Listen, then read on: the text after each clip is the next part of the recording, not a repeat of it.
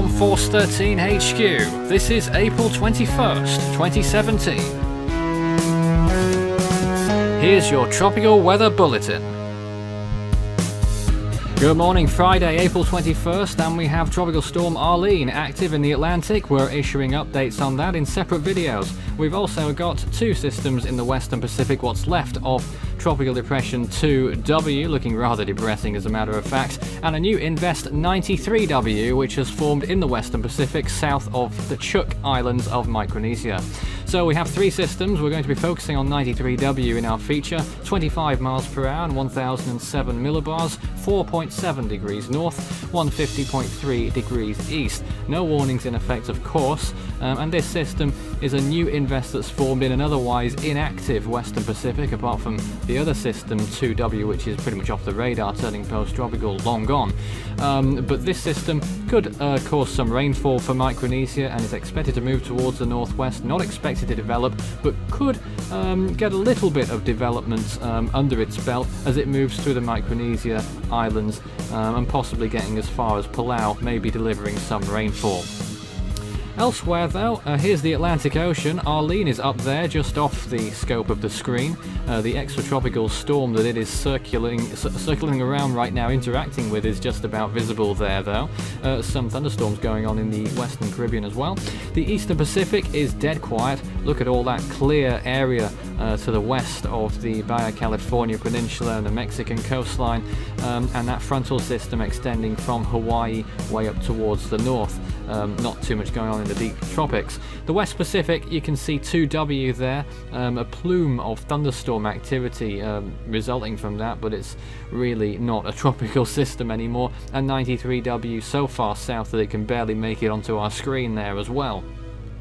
Here's the Australia and South Pacific region, hardly anything going on here. There's a little jet of thunderstorm activity there going on just south of Papua New Guinea, but very little going on there. The Indian Ocean, there's a few thunderstorms occurring south of the equator, but very little in the way of tropical development is expected here anytime soon. So overall around the world it's pretty quiet, apart from the place you'd least expect it. Sea surface temperatures are pretty warm, but you can see not quite as warm as it could be in the tropical Eastern and Central Pacific. It's a little bit of a cool anomaly.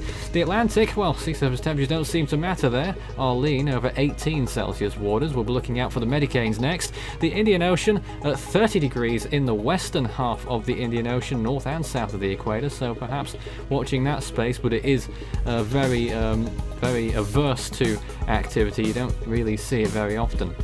Where Invest 93W is, sea surface temperatures are pretty warm, but really the most we could possibly hope for from this system is a weak tropical depression, I should imagine, but who knows, maybe it will baffle us all again, as Arlene did not so long ago, but all signs are saying that all bets are off for 93W developing, but of course we'll keep tabs on it, and it could deliver copious amounts of rainfall to the Micronesian islands. Some thunderstorms related to the system passing pretty close to Chuuk there, these small little islands outlined in pink. Off towards the right hand side there is Pohnpei as well.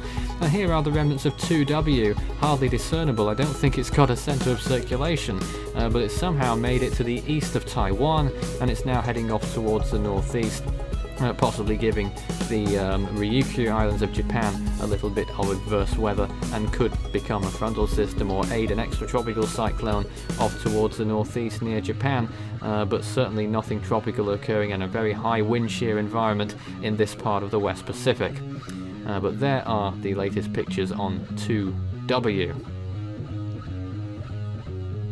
And the one you've been waiting for, Tropical Storm Arlene. We're doing updates on this elsewhere on the channel. Stay tuned for more. That's why we're not covering this system as the active feature on this video. We tend to cover the Invest more on the tropical weather bulletins, but there it is, sweeping off towards the northwest. Looks like it's seen its best moment, and it now looks like it's on a slow extratropical transition. You can see that on this imagery in particular, to the southwest of it, the interacting extratropical cyclone, which it's also competing with, but at one point it did look pretty good, and we called it 50-mile-an-hour tropical cyclone, and could possibly get to 60 miles an hour before turning post-tropical. So, numbers for 2017, if you've not been following recently, you'll be pleased to know we're up to 9 tropical storms, 2 Category 1 hurricane equivalents, 1 of each other category thereafter. So certainly one for variety this year so far in 2017, though the numbers have been a little bit on the low side. They're the averages for the full year at the top, and compared with the other years so far, we're up to 16 so far for 2017, just about past halfway before we get to 1900, which is 117th on the 117-year record that we have compiled.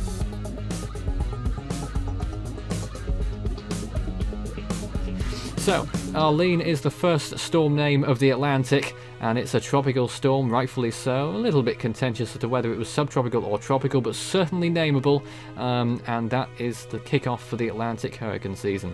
We've also got Marutha that happened in the North Indian Ocean last week, and we're still yet to see the first name in the Western Pacific. It's going to be Muifa. And following that, more of the next name in the North Indian Ocean, of course. Adrian, the first name in the Eastern Pacific, Walaka coming up next in the Central.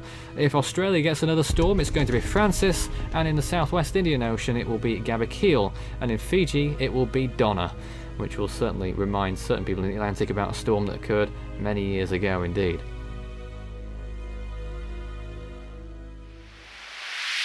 You can follow Force 13's outlets, the website force13.com and its tracker at your service at any time. You can also find us on YouTube. You're probably there already. Search Force 13, all in text if not, and subscribe also if you haven't. It'd be very nice if you did.